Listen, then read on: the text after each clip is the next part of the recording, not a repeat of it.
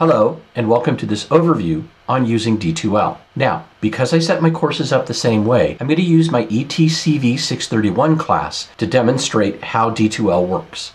I'll start with the upper blue menu, which has the My Home button and the name of the course. If you were to click on My Home, it would take you back to the main D2L page that you came from to get to this course. This lists courses that you're currently enrolled in and also gives you access to the D2L help pages. If you're enrolled in multiple classes, you can also switch between classes by clicking on this little down arrow to select the course. Finally, I'm going to mention the little mail option here. I will ask you not to use that. Instead, please email me at cgj@arizona.edu.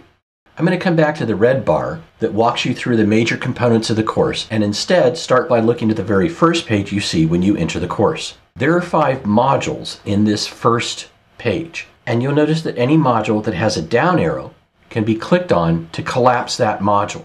So if you wanted to remove my menu or perhaps my Twitter feed, you can do that. I won't be offended if you collapse my Twitter feed. While the menu's closed, I'll point out the Announcements module, where course announcements will appear throughout the semester, and the course calendar, which goes through October. All events can be seen by clicking on the right arrow next to the current date. That will open up the course calendar, and anything in bold indicates a due date.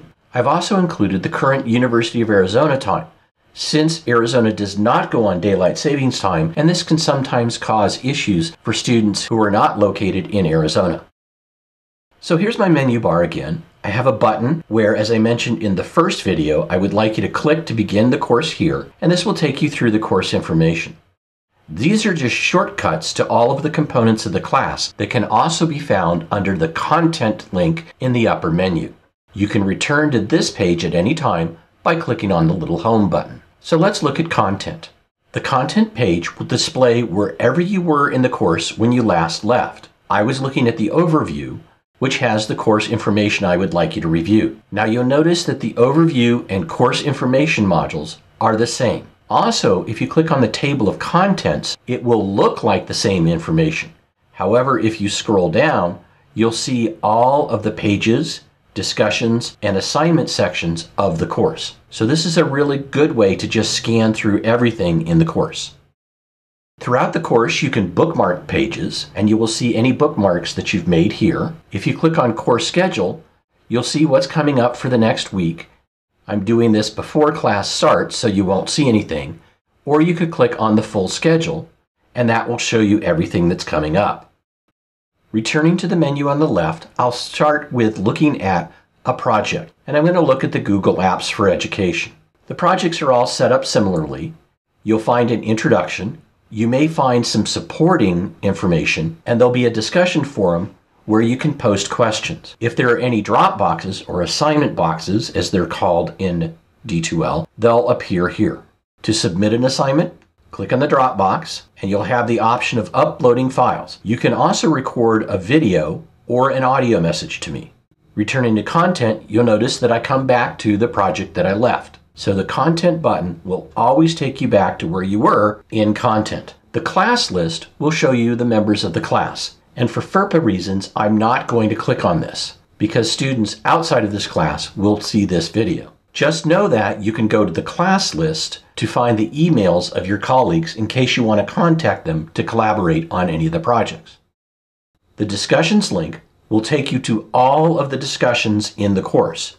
Now, each of the projects has a discussion associated with it, and that shows up on that project's page. But if you want to scan all of the discussions, you can come here. And this is a great way to keep up with everything that's going on, so you don't have to click into each of the projects to follow the discussions. Similarly, there's the assignments. The assignments are the drop boxes associated with the various projects. When they're graded, you'll see your score here and any feedback that I've included.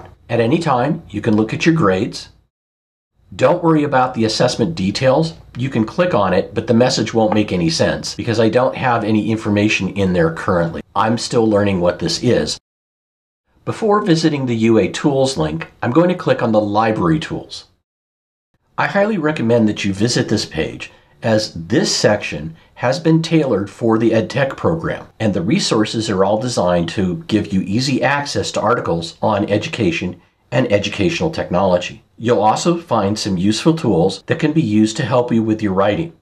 Finally, there's a wonderful little box here to chat with a librarian in case you have any research questions. So here we are back at the home page, and we'll look at the UA Tools button. The first button is our Adobe Connect meeting room. Clicking this button will launch the Adobe Connect room that I discussed in my first video. This is where you can join meetings or look at the recordings for meetings. There's an option under UA Tools for clickers. We don't use clickers in the classroom, so you could ignore that. Panopto is a way that you can record videos, and you have access to VoiceThread. Now, if you've taken ETCV courses before, you've probably been exposed to VoiceThread, and it is now integrated here into D2L. So if you want to do any of your assignments using VoiceThread instead of, say, posting a text description, you're welcome to do that. We won't worry about Examity. We don't use that.